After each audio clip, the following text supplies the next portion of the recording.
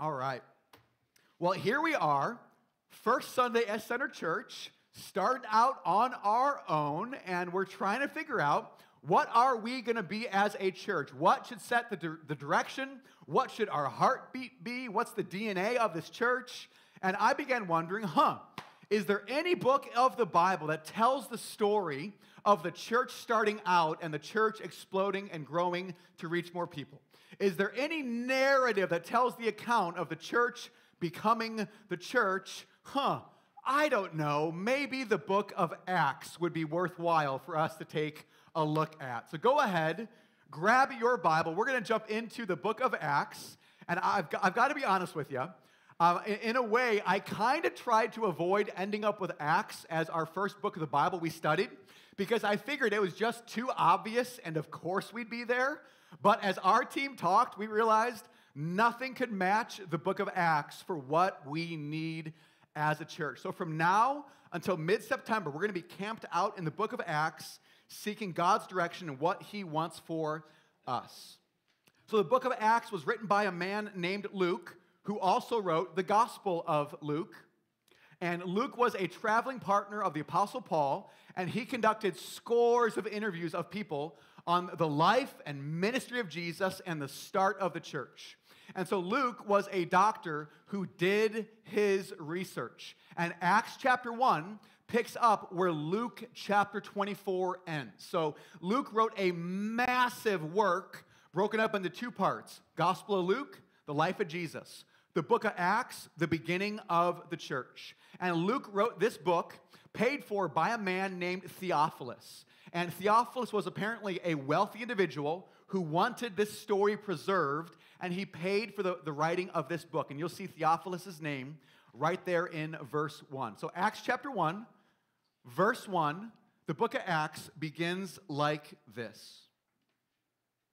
In the first book, O Theophilus, I have dealt with all that Jesus began to do and teach, until the day when he was taken up, after he had given commands through the Holy Spirit to the apostles whom he had chosen.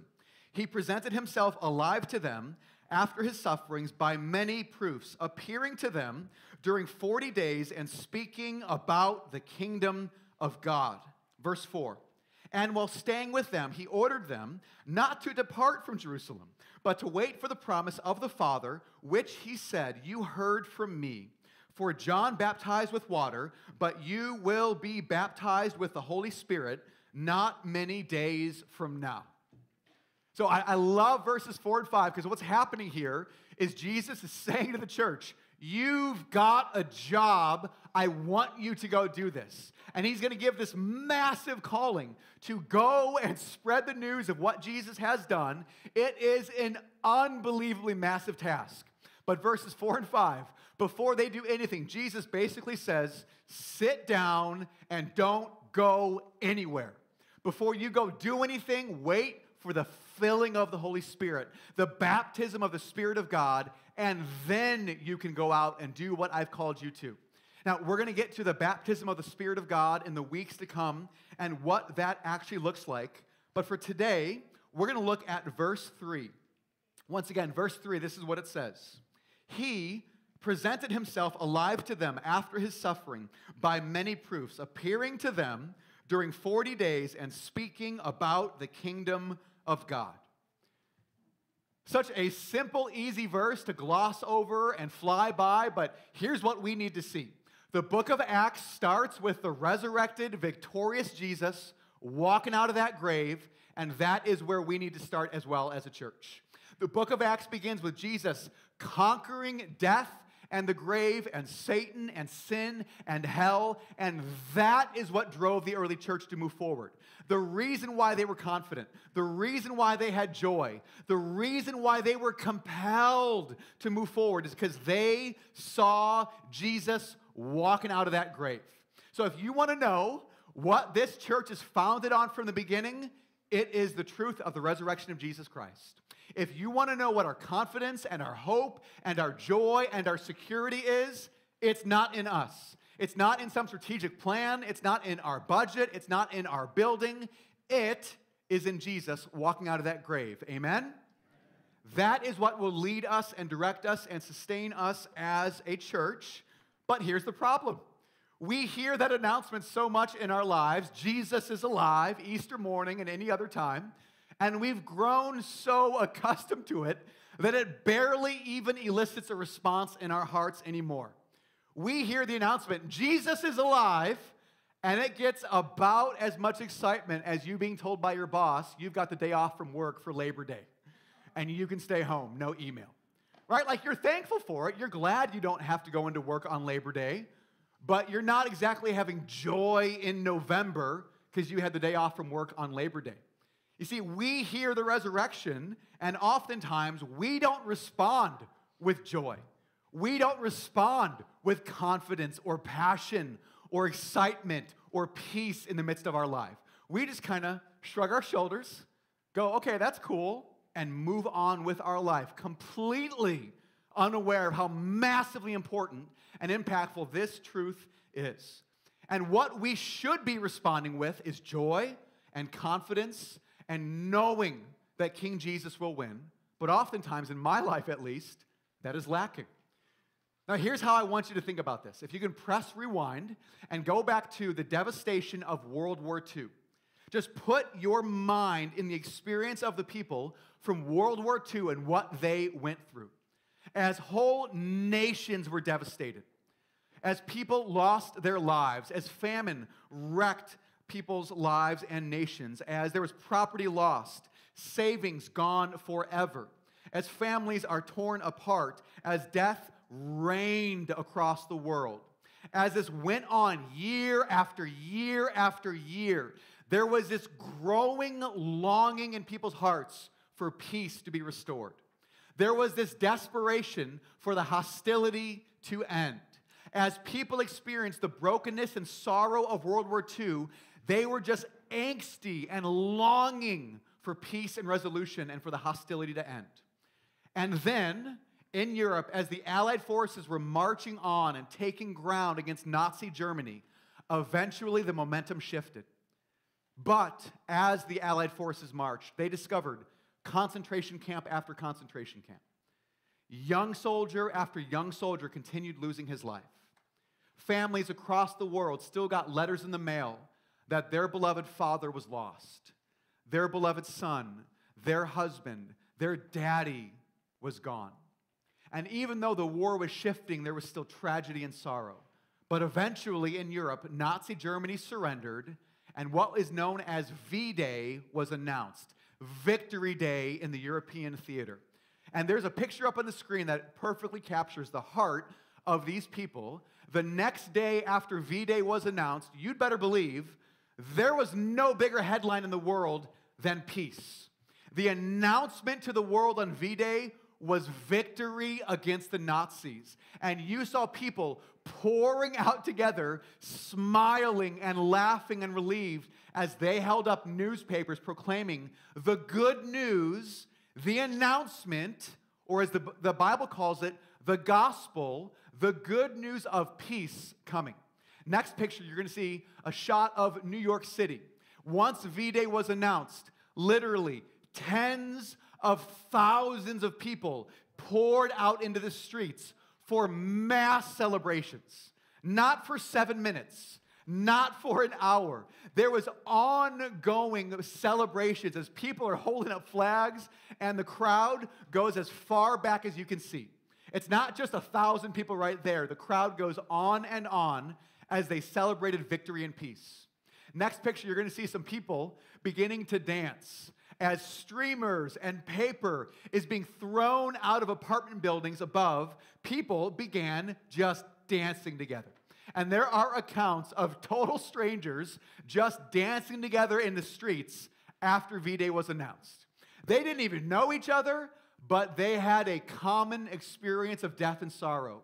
And the announcement of the good news of victory and peace led to dancing and joy in the streets. But it didn't end with V-Day in Europe. It continued on in the Pacific Theater as well. As Imperial Japan eventually surrendered, you're going to see a picture of these Navy sailors celebrating up on the screen. And this is the picture of these guys hearing the news for the first time over the radio. And these young men look like giddy little schoolboys at the announcement that the war is over and there's peace in the world. They aren't like a little happy and then getting back to checkers and chess. They knew what was at stake. They knew what had been lost. They knew what peace meant for their lives. And they were celebrating and confident. Now, in all of these pictures, these people weren't stupid. They knew what was left. Literally, entire nations had to be rebuilt. Lives had to be put back together. But they knew that the battle had been decisively won and peace was coming completely. They knew the victory was won and they knew peace was secure, even though there was much sorrow and work to be done. And in a similar way, we need to think about the announcement of the resurrection like that. But here's the problem for so many of us. We don't really consider the implications of the biggest news in the world, of the universe, that Jesus has walked out of the grave. We hear that announcement and we treat it like it's an announcement of a Memorial Day sale at Kohl's and we can get clothes half off and like, good, that's fine, but it's not life-changing. We don't respond with nearly as much joy and confidence and peace as we should when we hear Jesus Christ is alive. And when I look back at my life and I realize how little joy I have had in this area, how little victory I've known over sin, how little passion I have had, it is because I haven't really thought about the resurrection. And if we don't stop to consider this, we won't become the church we need to be. The reason why the early church continued through suffering was not because they had a charismatic leader. The reason why the church kept moving forward was not because of an amazingly strategic planning operation. The reason why the church advanced was not because of a big budget. They went forward because they knew Jesus had walked out of the grave and was completely victorious, and that is what drove them forward. And so here's what we're going to do. We're going to just take a step back, and I am going to zoom out for a little bit and just give you like a 30,000-foot overview of some massively big implications of the truth that Jesus is resurrected. So I encourage you, take some notes, jot these down, and reflect on these later on. I am not going to read for you each passage. I cannot unpack each idea fully, but you would do well to reflect and pray and read through these later on your own. So a couple big areas of the good news of the resurrection. First up is this idea that Christ's resurrection shows death has no hold on him. You guys, we do not serve a dead Savior who left us a good example. We serve a conquering Lord who walked out of the grave. Death has no claim on him. Just as if Chase Bank walked up to you and showed you my mortgage and tried to make you pay my mortgage, Chase Bank has no claim on you for my debt. Death has no claim on Jesus. He has absolute authority over it. Second idea, what Jesus' resurrection shows us is that evil will be conquered. So fill in the blanks. Think about the worst evil in the world that you are aware of. Here's the good news. That, my friends, is not the end of the story. That will not be the end of the story for God's people. The resurrection shows us Jesus will conquer and destroy evil at the end. In 1 Corinthians 15, after Paul unpacks the implications of Jesus' resurrection, he says these words in verse 20. But in fact, Christ has been raised from the dead, the first fruits of those who have fallen asleep. Verse 24. Then, after the resurrection, then comes the end, when he delivers the kingdom to God the Father, after destroying every rule and every authority and power, for he must reign until he has put all his enemies under his feet. The last enemy to be destroyed is death. I love that image of King Jesus conquering evil, not just putting it off to the side, but literally destroying it. And if you think the Nazis being defeated was a reason enough for joy and celebration, that is literally nothing compared to the victory that King Jesus will bring for us. Amen? Second idea, next thing, this is good news, that Christ's resurrection secures our regeneration, our justification, and our resurrection bodies. So regeneration, think of it like this. This is the idea of your new birth in Jesus. It's like the idea of, spiritually speaking, you being born again, you getting life given from God to you as a gift. The light switch gets flicked on, so to speak. You're awake, you're alive, you see things anew.